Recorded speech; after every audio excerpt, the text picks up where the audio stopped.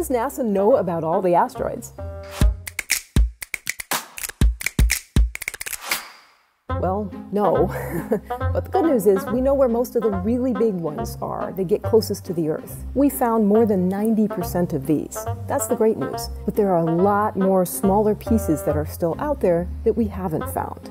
It's really challenging to find asteroids and comets simply because, even though some of them are as big as mountains, space is incredibly huge, and these things can be really far away. In fact, we want to find them when they're very far away from the Earth, so we have lots of time to take action if we ever find one that's really headed in our direction. Asteroids are both a source of fascination, but sometimes fear, because we wonder, can they hit the Earth? It's really incredibly unlikely that a significant asteroid impact is going to occur in our lifetimes. However, that said, if even one happens, it could be really bad. And that's why we want to go out and look for these objects and make sure that the Earth and an asteroid never get too close for comfort. So does NASA know about all the asteroids? Well, no, but we know what we have to do and we're on the job, and we're really glad to be part of Team Planetary Defense.